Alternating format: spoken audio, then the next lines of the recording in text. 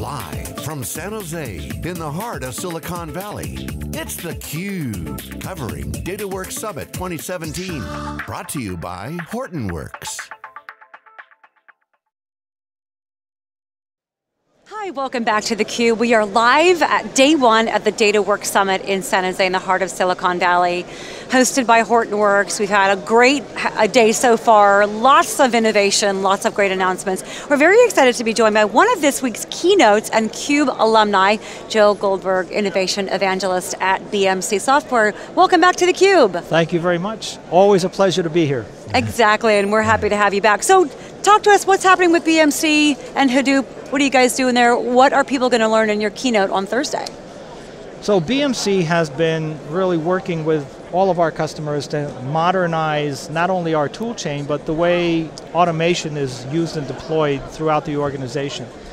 We actually did a survey recently, the state of automation. We got pretty much the kind of results we would have expected, but this let us really sort of make tangible what we have sort of always felt was the state of this kind of approach to how critical automation is in the enterprise. We had a response from leaders and CXOs that 93% thought that automation was key to helping them make that digital transformation that everyone is involved in today. So that's been one of the key elements that has really kind of driven everything that we've been doing with BMC today. Now, BMC is known especially for handling workflows that operate more in a batch mode. So yes. High certainty, very much predictability in terms of when things are going to happen, how long they're going to take, what actions are going to take place. Very, very complex types of processing that takes place. I'm always fascinated, and I've talked to a lot of customers that are wondering about this when we come back to this notion of automation, that we want to move, everybody wants to move to interactive. Yes. But often the jump to interactive takes place well in advance of the predictability of how the data is actually being constructed and put together and aggregated in the back end. Talk a little bit about the priorities. How does one, because it's really not a chicken and egg kind of a problem, how does one anticipate excellence in the other?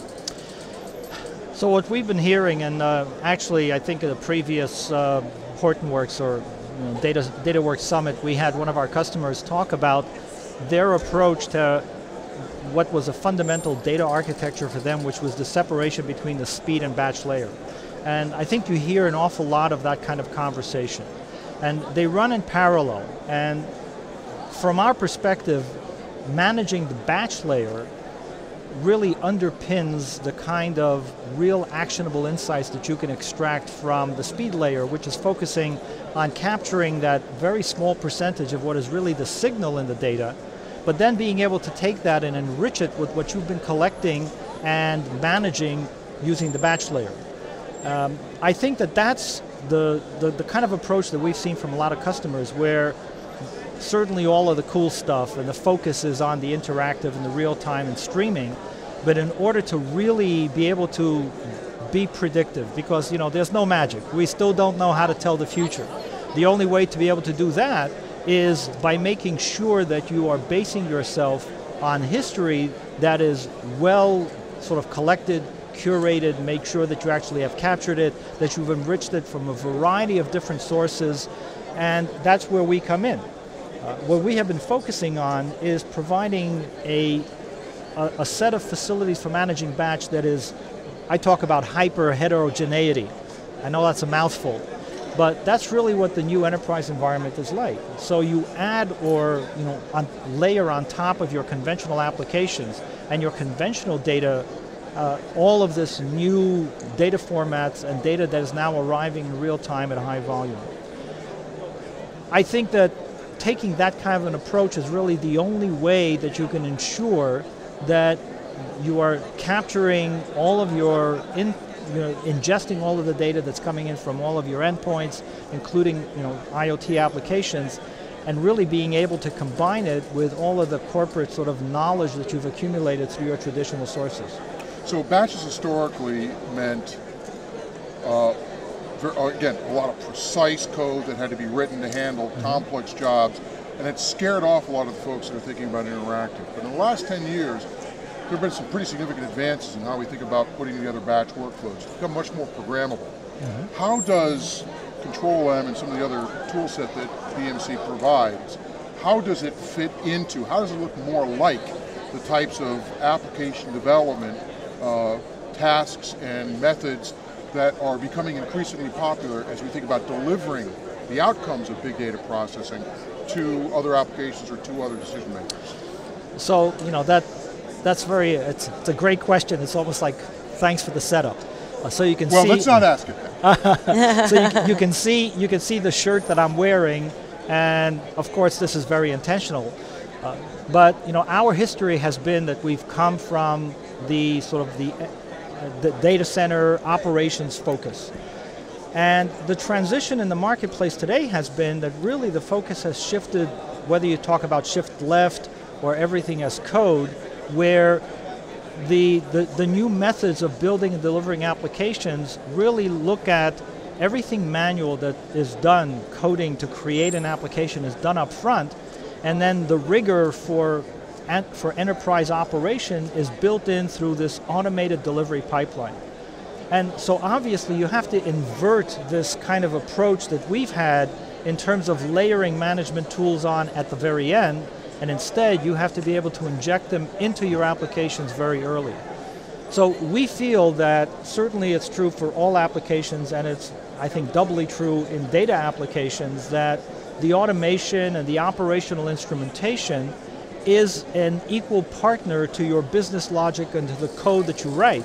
And so it needs to be created right up front and then move together with all of the rest of your application components through that delivery pipeline in a CI/CD fashion. And so that is what we have done, and again, that's what the concept is of jobs as code. So as you think about what the next step is batch going to, presumably batch will be sustained as a mode of operation. How is it going to become even more comfortable to a lot of the development methodologies as we move forward? How do you think it's going to be evolved as a tool for increasing the amount of predictability in that back end?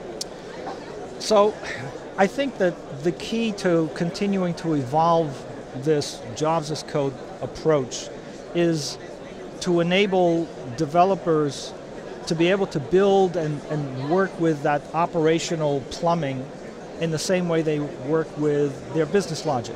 Or any other resource. Exactly.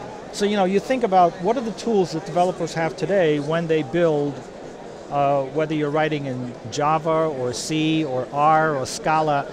There are development environments, there are these tools that let you test, that let you step through your logic to be able to identify and find any flaws and sort of bugs in your code. And in order for jobs as code to really meet the test of being code, we are working on providing the same kind of capabilities to work with our objects that developers expect to have for programming languages. So Joe, I'm going to kind of shift us back, last question here, kind of looking at more of a business and an industry level. To do big data right, to bring Hadoop to an enterprise successfully, what are some of the mission critical elements that the C-suite really needs to embrace in order to be successful across big industries like healthcare, financial services, telco? So I think they have to be able to apply the same requirements and the tests for how a big data application moves into their enterprise in terms of not only how is it operated, but how is it made accessible to all of the constituents that need to use it.